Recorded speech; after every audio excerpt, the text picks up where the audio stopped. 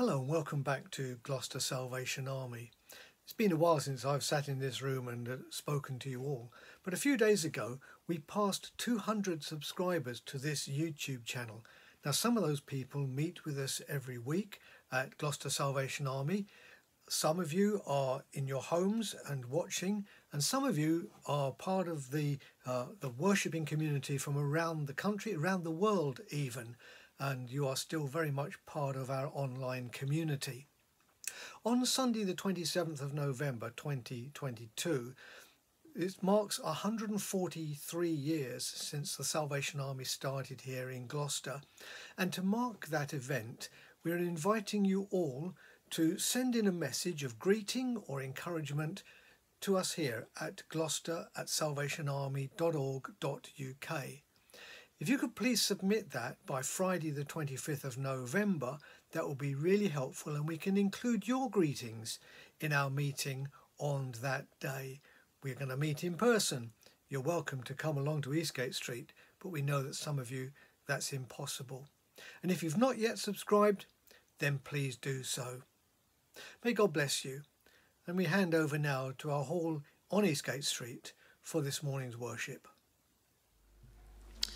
Well, good morning and welcome to you all. I'm glad you've all managed to be here. And now, I want to get this right. Have I got the children of the primary to thank for the poppies at the front? Thank you very much for all your hard work. Were you helping Freya and Isabel? Yes, thank you. They are lovely. So thank you and Caroline, thank you for all your hard work in organising them to do that. We're going to commence with singing song 1010. That is 1010. Peace in our time, O Lord. The words are up on the screen. I'm very grateful to Major Anne for her accompaniment this morning. We've got 4 verses. Let's rise and sing these words through together. Thank you.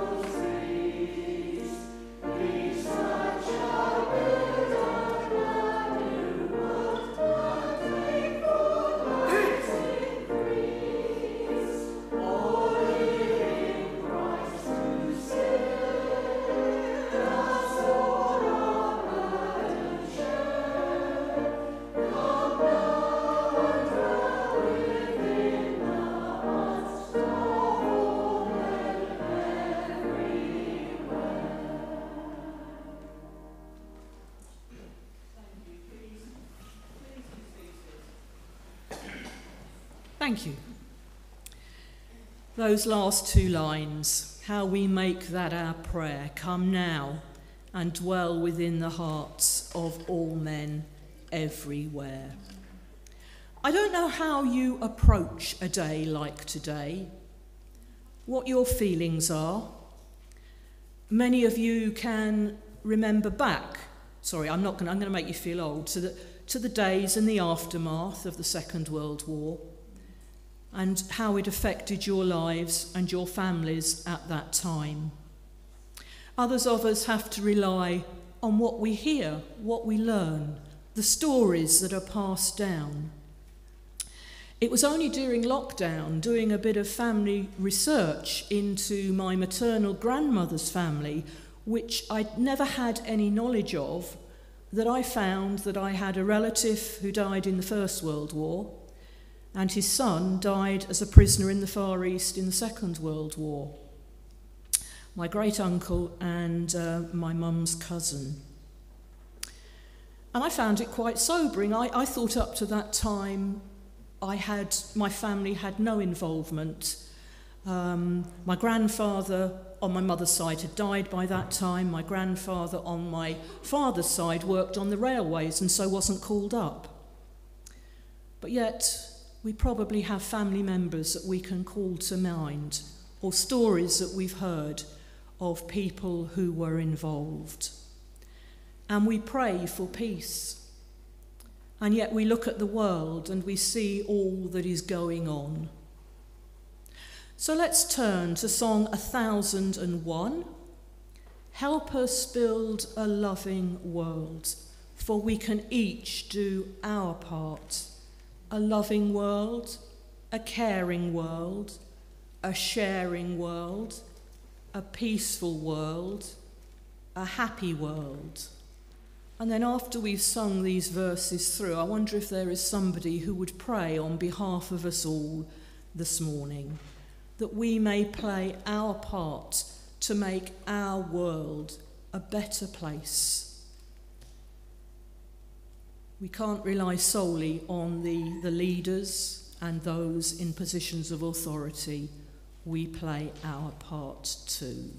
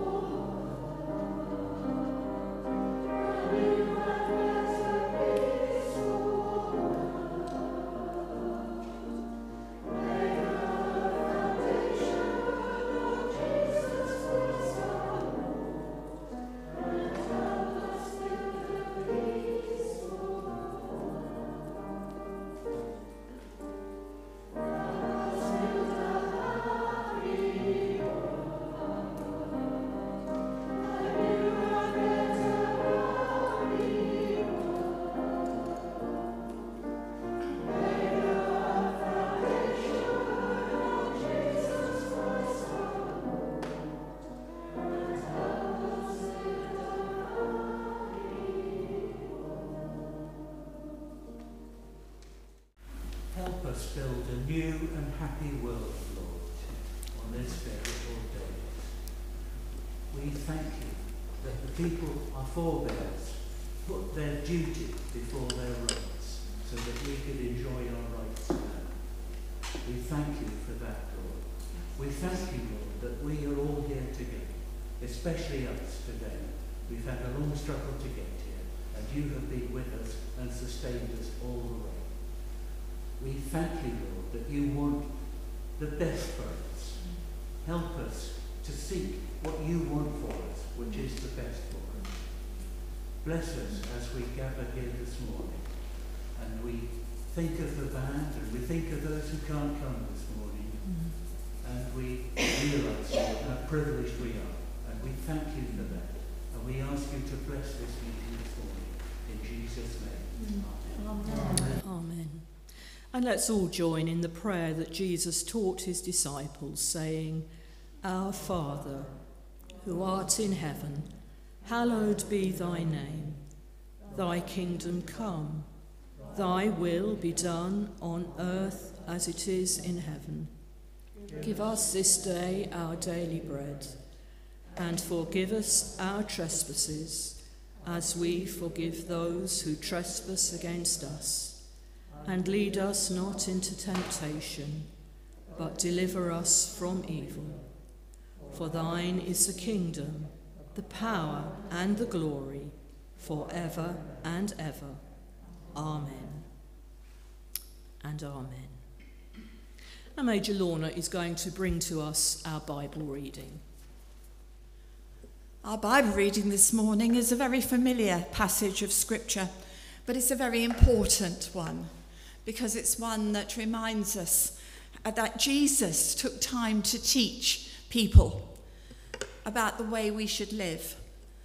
And this morning from Matthew chapter 5, the first 12 verses, St. Matthew's Gospel chapter 5 and the first 12 verses. Now, when Jesus saw the crowds, he went up on a mountainside and sat down. His disciples came to him and he began to teach them. He said, Blessed are the poor in spirit, for theirs is the kingdom of God. Blessed are those who mourn, for they will be comforted. Blessed are the meek, for they will inherit the earth. Blessed are those who hunger and thirst for righteousness, for they will be filled. Blessed are the merciful, for they will be shown mercy. Blessed are the pure in heart, for they will see God.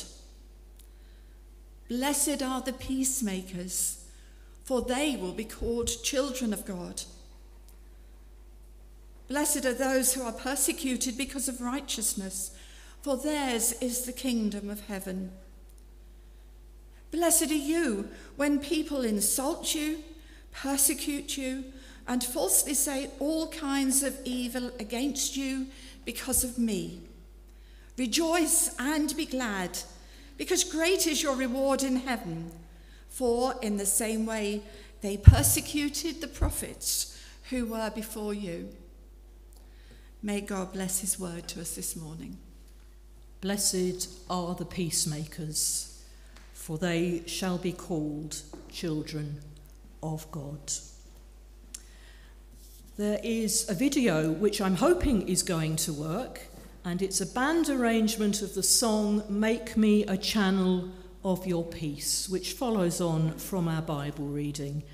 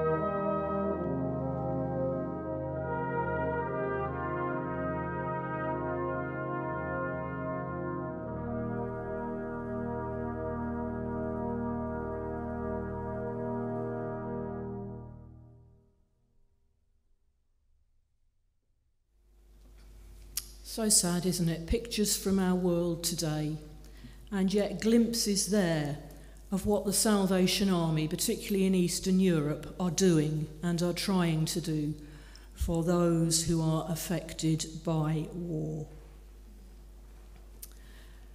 I thought perhaps it would be good, before we come to our act of remembrance, I don't know how closely any of you ever look at the War Memorial in the front entrance hall.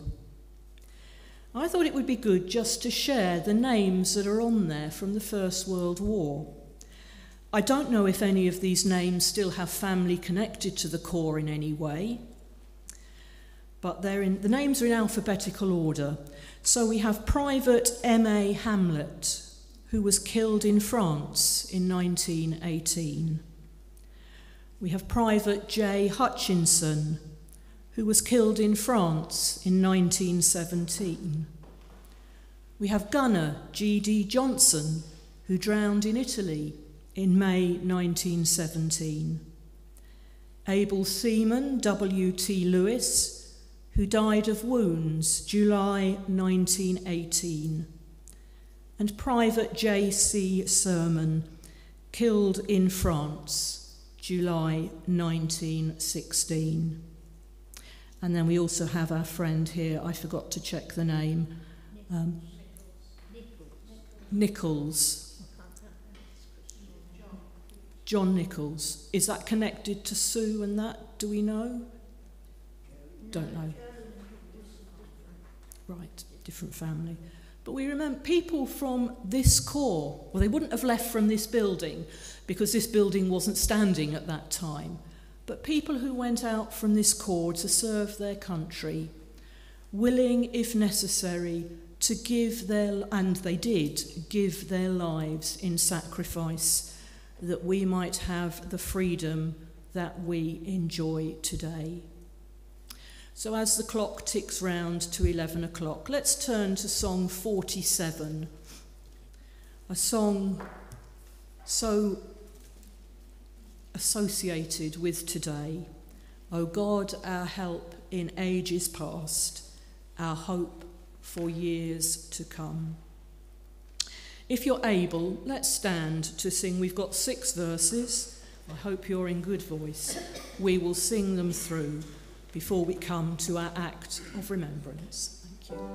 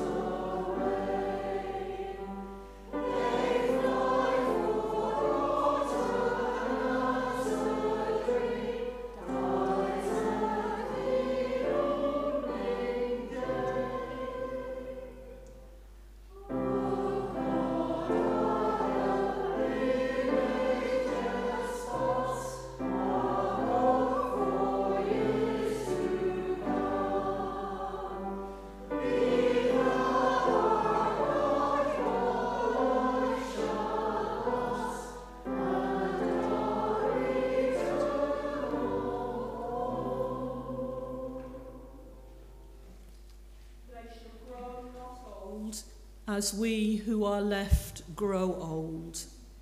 Age shall not weary them, nor the years condemn. At the going down of the sun and in the morning, we will remember them.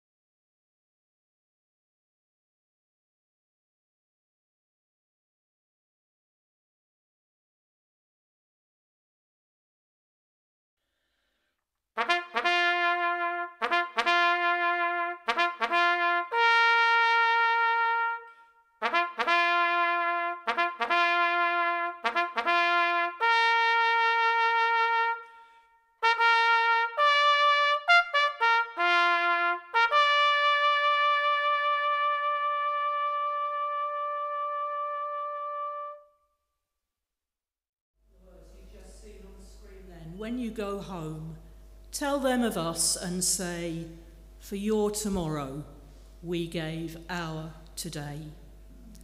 And we salute the memory of all those who went from this place to fight, particularly for those who gave their lives in sacrifice. Thank you. Amen.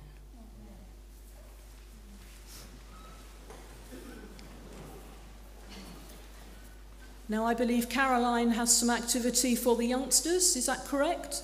So if you want to leave, thank you for your lovely observance of that 2-minute silence.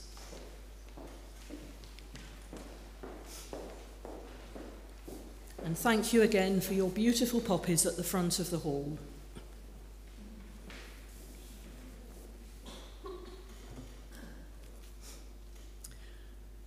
We're going to sing together again, Song 169. Song 169, which reminds us of Christ's sacrifice made for each one of us. Here is love, vast as the ocean. If you're happy to remain seated, that's fine by me. Thank you.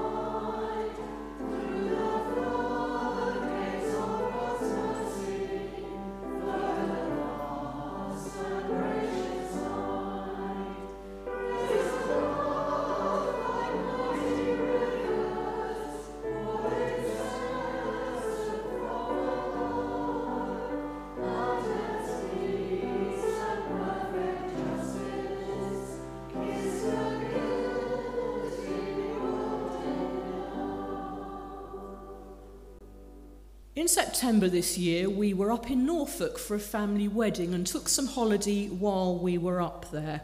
And we went into the city of Norwich. And I always feel Norwich is a special place because it was there that my mum did her nursing training. And we were at the cathedral, and a particular heroine of my mum was Edith Cavell, who is buried at Norwich Cathedral. So I had to go and see where her grave was and pay my respects. And then I remembered that on the bookshelf at home I had a biography of Edith Cavell that I'd had for some years and had never as yet got round to reading. Well, I've just finished it. The book was entitled Faith Before the Firing Squad by Catherine Butcher. And you may be aware of something of the story of Edith Cavell. She was a British nurse, shot by a German firing squad for helping Allied soldiers escape from German-occupied Belgium. Edith had gone to Belgium in 1907 to establish a nurses' training school and a hospital, to do for Belgium what Florence Nightingale had done for British nursing many years earlier. She refused to return home at the outbreak of war, though many of the nurses she was working with and training did return to their respective homes. And so she found herself in Brussels when Belgium was invaded. She was prepared to receive the wounded in the nurses' training hospital and at another hospital that she had established. She cared for 2 British soldiers injured at the Battle of Mons and helped them escape across the border into neutral Holland. And this was the beginning of her work with the Belgian resistance movement. From the start, for a number of weeks, people were coming as they could, and she was helping those that she could. But from the start of November 1914, each week, a wounded French soldier who had been treated at a field hospital arrived to stay with Edith for a couple of days before a guide was found to escort them across the Dutch frontier. Obviously, she wasn't doing this on her own. There were other people involved. But as more and more escaping Allied soldiers passed through the training hospital, Edith faced the growing risks. From mid-June 1915, the hospital was searched almost every week, and each time escaping soldiers were hidden or helped to get out. Edith knew she was under suspicion, but when told that there were more escaping soldiers in hiding and waiting to cross the border, she was firm. Then we cannot stop, because if a single one of these men were taken and shot, that would be our fault. What was it Jesus said in John chapter 15? The Passion Translation says this: "For the greatest love of all is a love that sacrifices all. And this great love is demonstrated when a person sacrifices their life for their friends." The training hospital was no longer an adequate hiding place, so a network of safe houses was set up, but the net continued to close in. And in August, Edith was arrested, August 1915. She was charged with helping Belgians, French and English men of military age to escape and then be able to return to the front line to help fight against the Germans. At a trial, she admitted to helping about 200 men, but it's reckoned that the number was likely to have been at least 1,000. Many were grateful for the sacrifice of Edith Cavell. History reveals that she did not face a fair trial, but Edith knew that what she was charged with was punishable by death, but that hadn't stopped her. She was duly found guilty and sentenced to death. There was a slim hope that a woman would not be shot, but it was in vain. When the priest who shared with communion with Edith before her execution said, "We shall always remember you as a heroine and a martyr," she replied, "Don't think of me like that. Think of me only as a nurse who tried to do her duty." How about us as Christian people, doing our duty? We don't have to be heroic. We may not be called to martyrdom. But are we prepared to do our duty, even if it puts our lives at risk? Edith Cavell died on the 12th of October 1915, aged 49. After the war ended, her body was brought back to England. She was given a funeral service at Westminster Abbey, and then she was taken to be buried at Norwich Cathedral in her home county of Norfolk. The Bishop of Durham at the time said she should never be forgotten for her faith in Jesus, her courage in the face of death, love expressed in practical, selfless service to friend and foe alike, and her peace flowing from her confidence that because of Jesus, death need not be the end.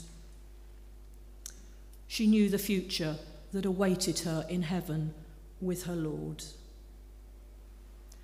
Blessed are the peacemakers, for they shall be called children of God. How can we bring peace to our world?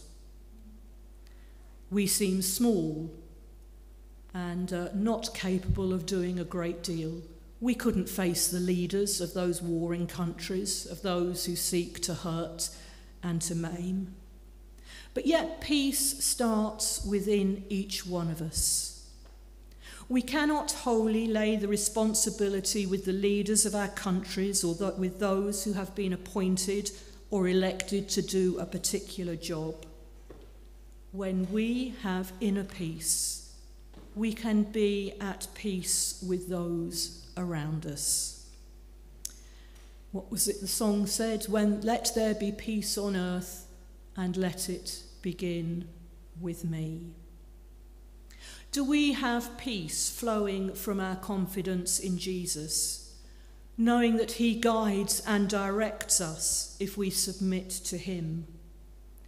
His Holy Spirit works within us to rid us of any bitterness or hatred, to help us see the best in others, whether they are people we see eye to eye with or not. To a life of love in action, help us rise and pledge our word. May that be our intention.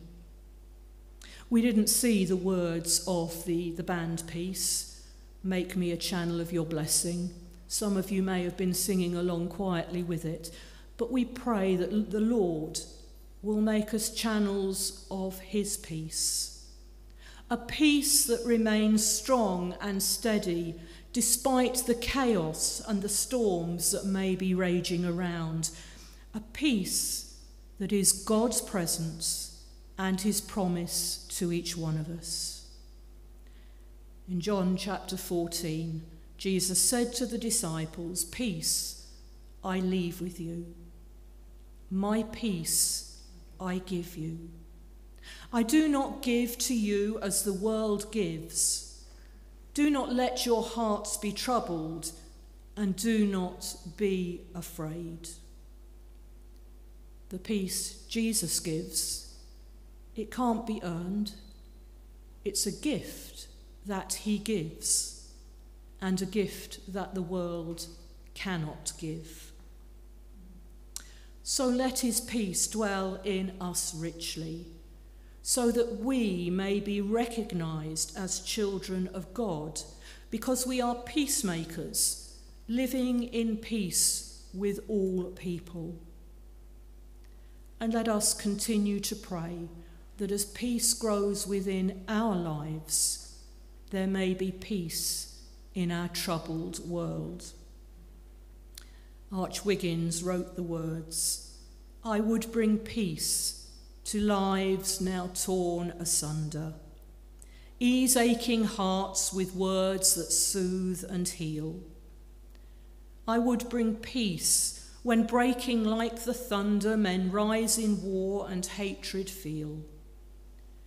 Peacemaker, Lord, now I am stirred to wonder. O take me and my calling seal." Let's pray together.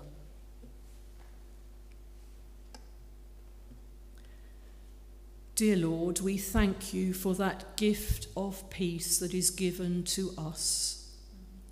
Peace that reigns in our hearts and lives, despite what may be going on around us. Peace that can begin in our lives and spread out into our world. We pray, Lord, once again for peace in our world. But we know for that to become a possibility, we have to live at peace with mankind, with those around us, those that we may not see eye to eye with, those we may not agree with. But let us live in peace. And as was said by one man, teach us, good Lord, to serve thee as thou deservest, to give and not to count the cost, to fight and not to heed the wounds, to toil and not to seek for rest, to labour and not to ask for any reward save that of knowing that we do thy will. Amen. Amen. Let's turn to Song 1000 in our songbook.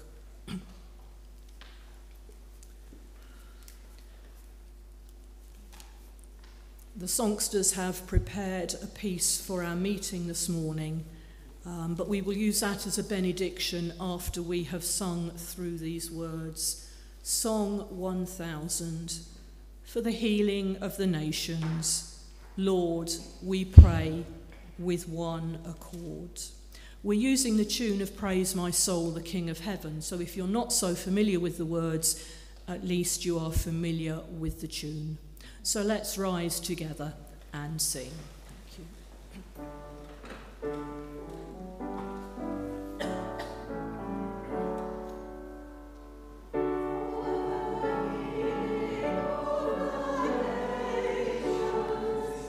Lord,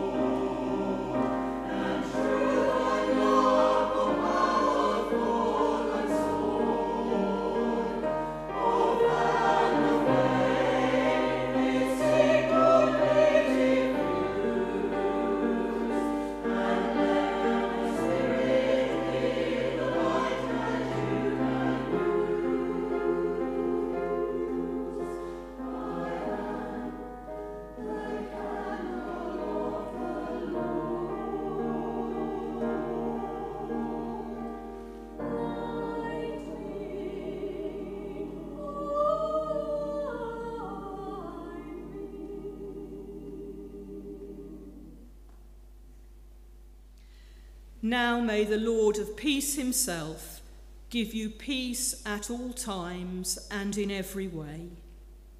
May the Master of peace himself give you the gift of getting along with each other at all times in all ways. The Lord be with you all. Amen. Amen.